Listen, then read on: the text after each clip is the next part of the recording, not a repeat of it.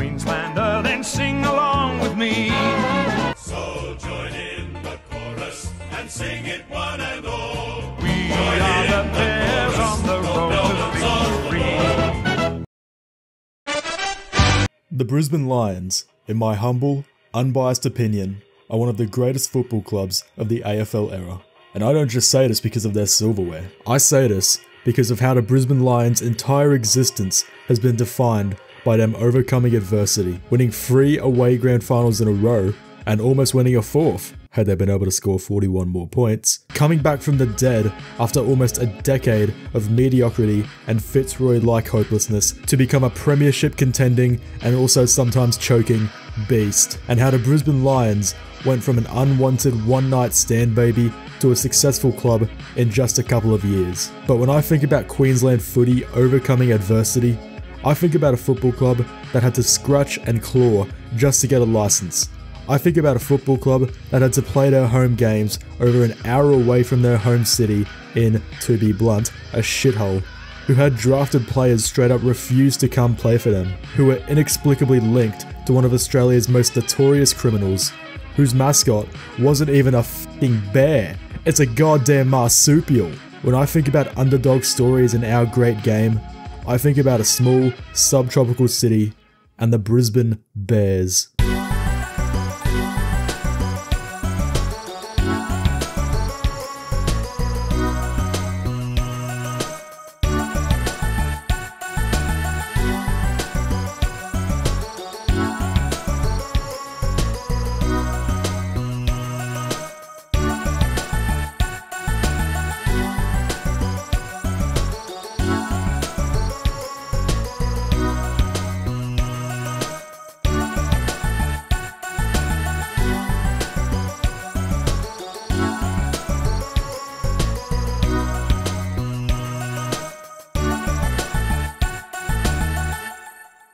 Let's go back to the beginning of the AFL in its modern state. The chain of events which got us to where we are today can be traced back to November 1976, when the state-level Victorian Football League defected from the National Football League. No, not that one. No, this NFL was the national governing body for football at the time. The VFL were able to secure a lucrative TV rights deal for their own night series, which they were able to establish, breaking away from the opposing NFL night series, which included the SANFL and the WAFL. This little defection would give the VFL significant financial and political power, and would be the first step in the VFL becoming the AFL several years later. One of the main reasons the other state level competitions weren't able to step up and do what the VFL did was actually quite simple. They had a larger population for starters, which meant that there was higher demand for Victorian footy, which meant the VFL was in a position to gain a better TV rights deal, and the VFL were able to lure in not only players from other states,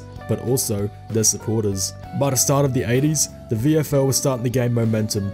The Victorian clubs had more cash to throw around and were able to get the best players throughout the country to play for them. And the little Victorians that could had aspirations of becoming a professional national league. But it turns out that this, combined with the practice of luring away massively talented players with big contracts, is pretty expensive. And a lot of the Victorian clubs weren't prepared for this. This sent them into crippling financial debt and hardship. In a way, this rapid expansion nearly killed the VFL altogether.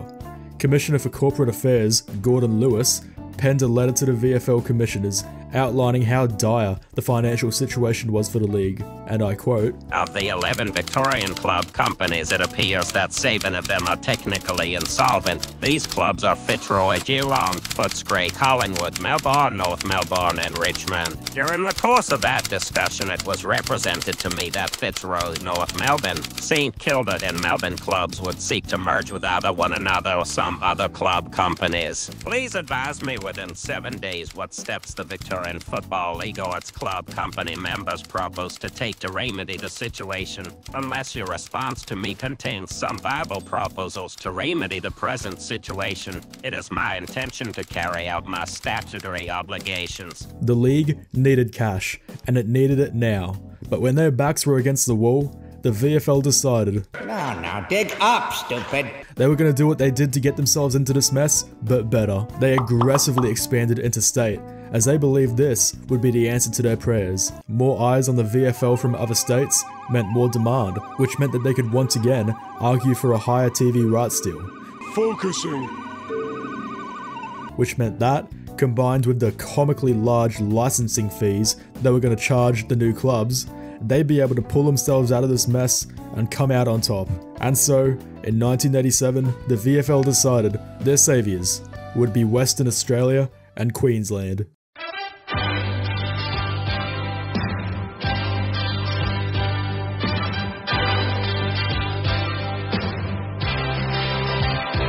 For Western Australia, a traditionally AFL-oriented state, assembling a full national level competition completely out of their arse was no issue. Their issues came from the other VFL clubs, citing costs of travelling to Perth and losing several WA players looking to return home. However, for Queensland, it was the opposite. Getting a football team approved was no issue.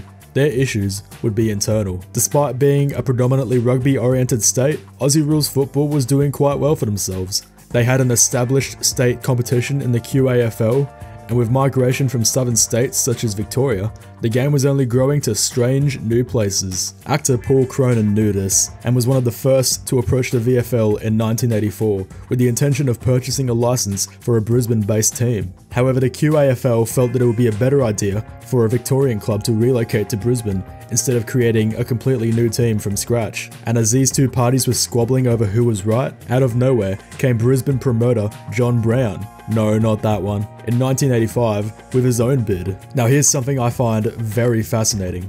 I mentioned earlier that the QAFL were proposing that a Victorian club move up to Queensland, as the precedent had already been set with the Sydney Swans moving a couple years earlier. And one of the football clubs that was being seriously considered for a relocation was the Fitzroy Lions. That's right, there were serious plans for the Lions to relocate in 1986, 10 years before they were dragged kicking and screaming up north to merge with the Bears. I like to think that my beloved Brisbane Lions were destined to happen, one way or another. Anyway, despite other campaigns gaining momentum, Paul Cronin was hell-bent and wouldn't take no for an answer. He personally approached every VFL president to garner their support, and the final thing that got the Cronin bid over the line was the support of the millionaire entrepreneur and Quintex owner, Christopher Skase.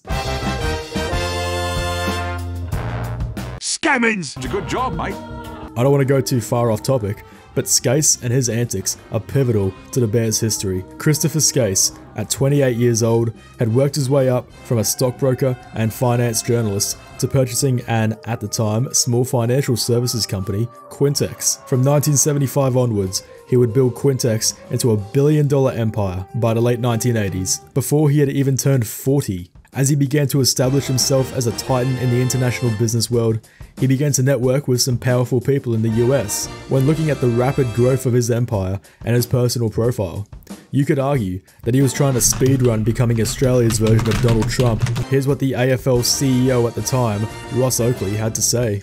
Christopher Skase was a most interesting character. He had no interest in football at all. He had interest in Christopher Skase and developing and building his profile. I think he decided to get involved because when he went to America to talk to the billionaires that he wanted to do business with, he needed to be able to say, well, I've got a football team too. So unlike Paul Cronin, where the Brisbane football team was his passion project, Skase was only interested in putting his fingerprints on as many ventures and public entities as possible, as a way to flex on all his billionaire mates. Regardless of motive, Skase's involvement did help get the club going when they needed cash, and the AFL weren't allowed to step in or face the wrath of the other club presidents. And so, the new football team was introduced as the Brisbane Bears. Their branding included a koala bear mascot, which isn't even an actual bear. And we believe it is far preferable to have a bear of Australian flavour, marsupial as it may be, rather than a bear of overseas domicile. But it wasn't all doom and gloom. This new football club gave us perhaps the greatest club theme song in VFL AFL history.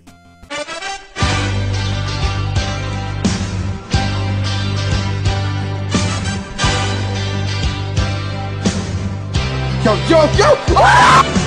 What do we say when we run out to play? Dare to feed the bear.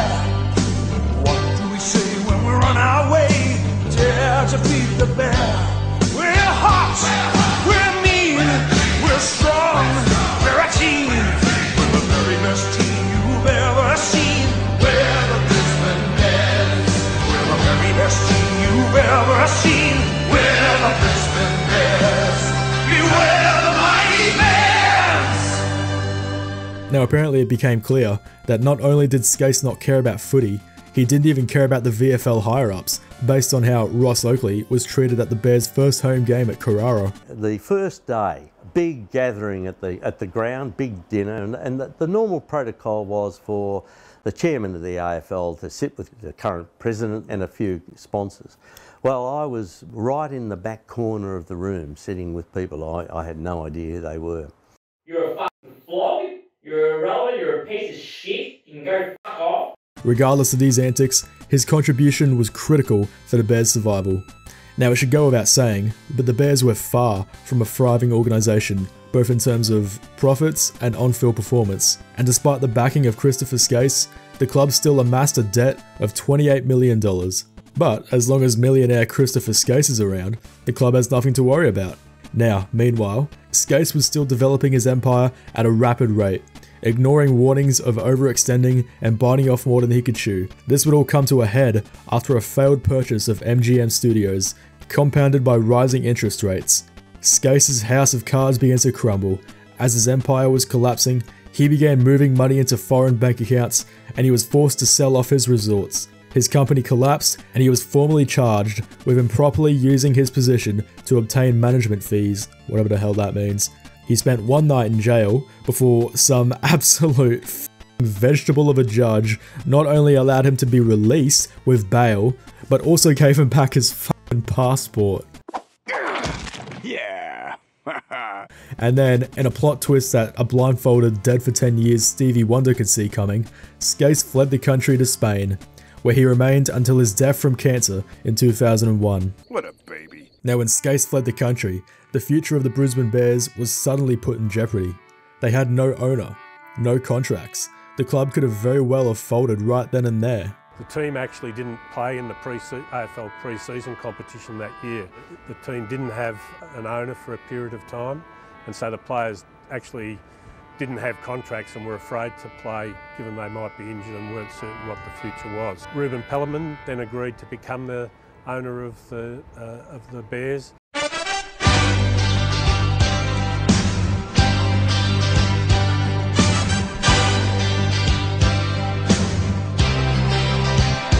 Like I said earlier, as the Bears began to unravel off the field, on the field, things weren't much better. They did get off to a good start, setting the premiership race on fire with a remarkable 2-game winning streak. However, things would immediately go downhill, only missing out on the wooden spoon by 1 game. 1988 wasn't much better, only missing the wooden spoon thanks to St Kilda. Thanks to some aggressive recruiting practices, including signing Warwick Capper, they started to show signs of life. However, it wasn't enough to save inaugural coach Peter Knights, who was sacked after the Bears suffered their second blowout loss to the Geelong Cats. Things began to look up for the mighty Brisbane Marsupials. After winning the wooden spoon in 1990, the Bears would rally together in 1991 and go on to win the prestigious VFL Premiership. Sorry, I should clarify, it was the VFL Reserves Premiership. But they were still the first interstate club to win a premiership in the VFL at any level. Unfortunately, this success didn't carry over into the real season, as they would once again get the wooden spoon. In 1992, the club arguably hit its lowest point, with the round 7 molestation of the Bears at the hands of the Geelong Cats, and to this day it's still the highest score in VFL AFL history. But thanks to the incomparable Melbourne D's, it's not remembered as much, thanks to the advent of recency bias, and I've just gone and reminded everybody of my pre-merged club's second most humiliating moment. Lovely. Things were only getting worse for Brisbane, because players they picked up in the recently introduced draft would straight up refuse to come and play for them. We would recruit players and they didn't want to come. They just felt that the place had no future. And I can remember having quite a few arguments with players and their managers. And sometimes we just dug deep and insisted that players that we drafted would come. If we were just going to let players who we drafted just drift away, well, we had no credibility at all. And eventually we made it a place where people wanted to come.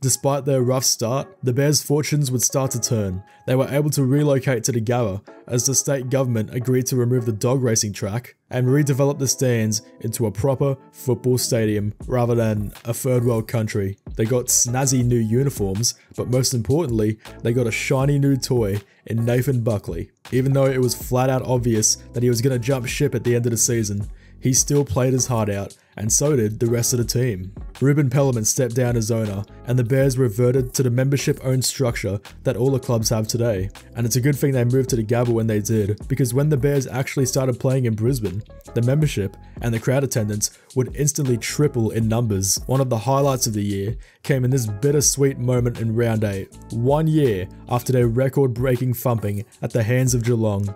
The Bad News Bears would absolutely discombobulate Ron Barassi's Sydney Swans at the Gabatoir by 162 points. In fact, their three-quarter time score of 27-17-179 was the highest three-quarter time score in VFL-AFL history until the record was beaten in 2007. What's even more ridiculous about this game is that this drubbing came at the hands of a team with 4 wins to their name that year, but the on-field performance really started to ramp up in '94. They won 5 more games, and they came very close to a maiden finals berth had they not come undone in the back end of the season. They also debuted a brand new logo and a new club song, which, unfortunately, has been lost to the annals of time. The only remnants we have are the song playing in the background of this footy match. 11-11, Justin Lepage kicked 3 goals in that final term. Marcus Ashcroft got their other one. North Melbourne, 8-11. And also this. If you are a Queenslander, then sing along with me. We are the Bears on the road to victory. In 1995, we got our first taste of the brand new Bears as they would storm into the finals for the first time in their history after a big second half of the year. They did get knocked out in the first round of the finals, but the stage was set for the culmination of almost a decade of pain, instability, hopelessness, and despair. Oh well, now back to my life.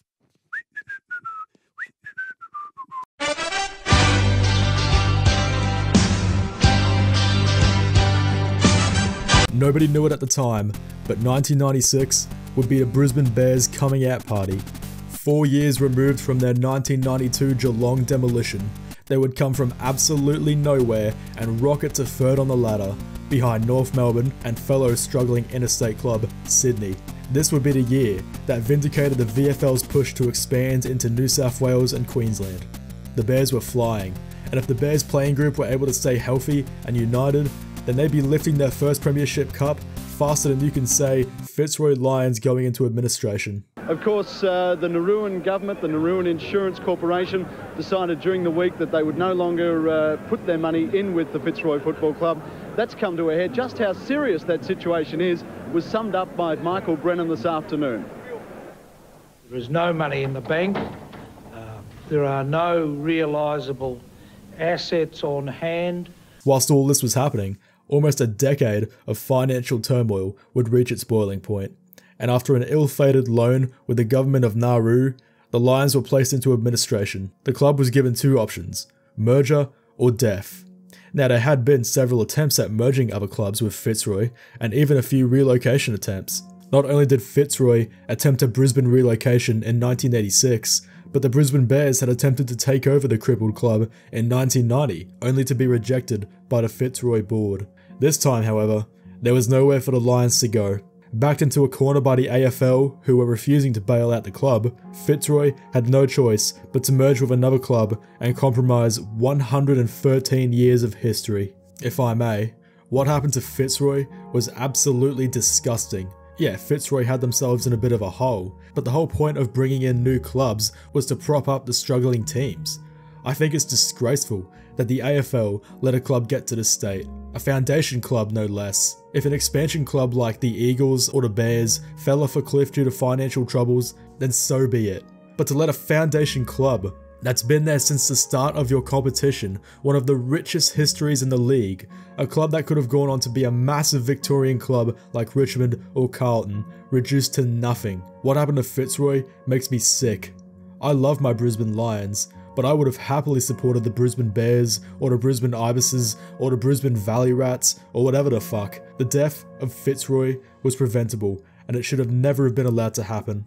Back on subject, several clubs were floated as merger candidates, and the front runner became North Melbourne, and it seemed like it was all but a done deal. However, concerns began to rise about the prospect of a super team, a club powerful enough to eclipse the rest of the competition. As the North-Fitzroy merger began to lose support, up north, the head honchos of the Brisbane Bears saw the commotion and made a decision that would change the AFL as they knew it forever. Despite on-field performances improving, the Bears' future was still uncertain. They were still struggling financially. They had little to no support in Melbourne. They were still playing in a rugby league stronghold, with no guarantee that they would be able to break into the market. They were also sick and tired of their mascot not even being a bear.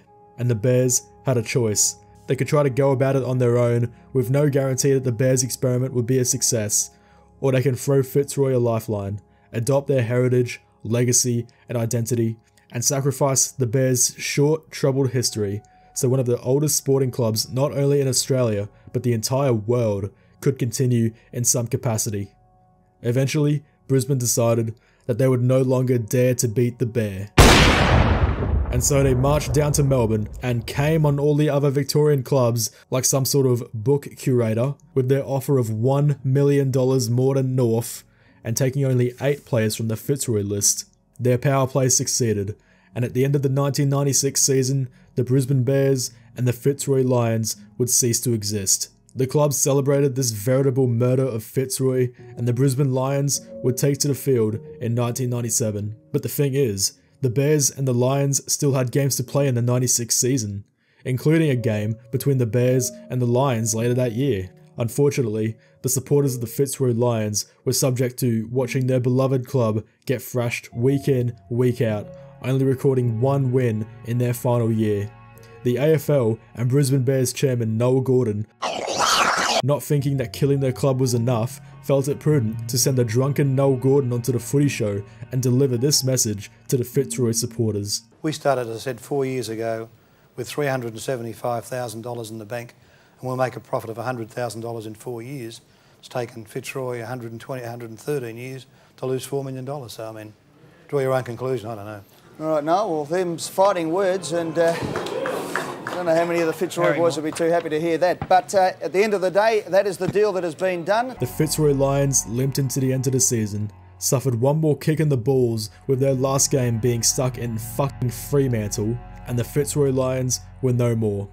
However, the Bears still had a finals campaign to play through. In their first top 4 final, the Bears faced perhaps one of the great football clubs, coached by one of the greatest coaches, with one of the greatest players who would go on to share the Brownlow with Brisbane's own Michael Voss. If the Brisbane Bears, who had been the laughingstock of the competition since their inception, wanted to achieve their first finals win in their club's history, they would have to do it the hard way. This Bombers team, fresh off their historic 1993 flag and 4 years away from their near-perfect season, were no longer the baby Bombers. They had gone from being a baby to like a 14-year-old boy who's probably been brainwashed from watching too many Andrew Tate videos or something. And the Bears, who have had to overcome adversity just to even exist, who had to overcome adversity to survive, would have to overcome adversity one more time to thrive. What happened next was nothing short of remarkable.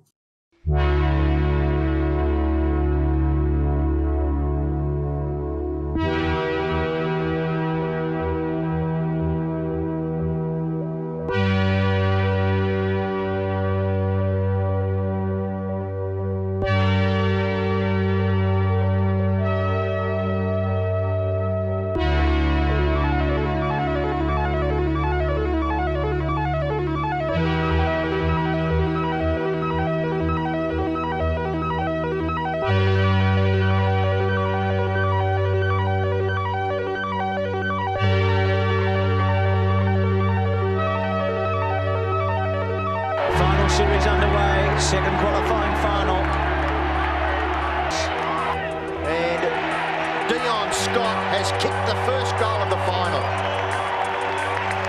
Lynch in his 150th game, his first final tonight, at 28 years of age, kicks the goal. Scott's kick towards full forward. Out in front is Lynch, you'll get another one.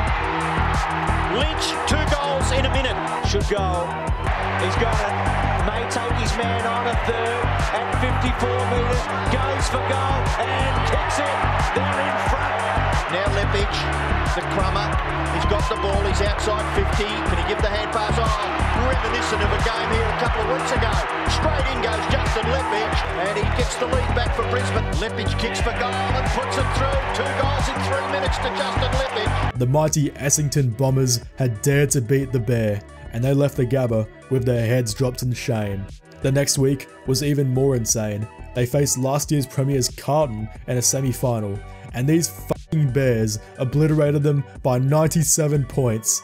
The next week, one of the most ridiculous and entertaining finals campaigns in recent memory would come to an end at the hands of the Kanga Roos in the prelim final. 9 years ago, the Brisbane Bears played their first game against North at the MCG. It seemed only fitting that their last home game would be played against North at the MCG.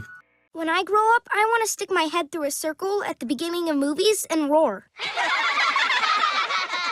What's up now, bitches? I'm going to go through the rest of the Lions' history to date, just because of what became of a lot of the Bears roster from the 96 season. The first year of the Brisbane Lions had highs and lows. They lost to eventual premiers Adelaide in their first game, before obliterating that year's runner-up St Kilda by 97 points. They scraped into the finals, coming in 8th on percentage in front of the Power. They lost their first final as the Brisbane Lions against the Saints by 46 points, a stark contrast to their round 2 clash. 1998 was a pretty disastrous year. The momentum that the Bears carried into the merger was overshadowed by the off-field turmoil from the actual merge itself, and an injury-riddled Lions would finish with the wooden spoon. As a result, John Norvey was sacked as coach, 2 years after taking the Bears to a prelim final. The club needed a strong leader to steer the Brisbane Lions ship and establish a sense of order and unity. And so, they hired VFL AFL Player of the Century, Hawthorn Premiership player, and Collingwood Premiership coach Lee Matthews. Imposing figure, symbol of conquest, their unending hunger has left only chaos and ruin in their wake. Truly, this beast is loaded with swag. Their fortunes would change almost immediately. They had a talented list, and they immediately rose from 16th to 3rd.